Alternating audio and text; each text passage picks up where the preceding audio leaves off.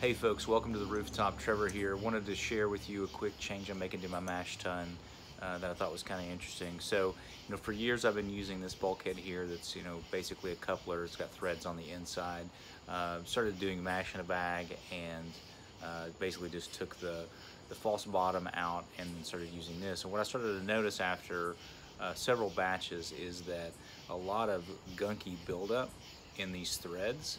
And I've heard horror stories of folks that have had contaminated beers from like weird buildup and gunky stuff in their system, and all of a sudden they found it maybe in a ball valve or somewhere else. So I tend to be a little bit paranoid, so I decided to switch it out with a little different fitting. So I'm going to show you that inside my mash tun. All right, so this is my 10-gallon mash tun. Pretty standard stuff for most folks. I mash in a bag in this, and so this is the only fitting I need inside here. I don't use a false bottom.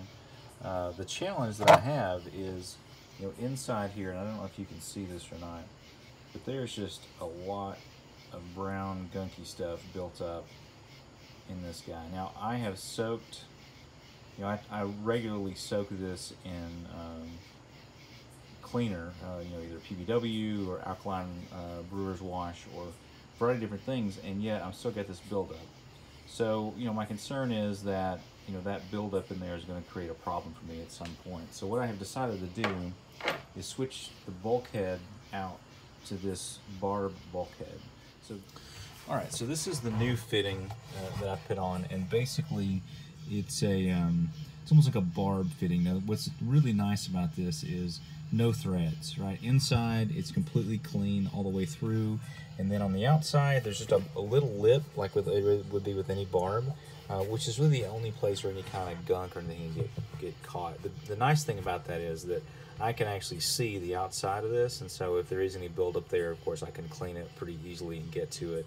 I've used lots of different cleaners and things on a regular basis inside this mash tun on that threaded fitting and that coupler, and just never been able to get it clean to, or at least clean to the level of my satisfaction. So I'm really excited about this new Barb Bukhead, and I think it's going to do a really nice job.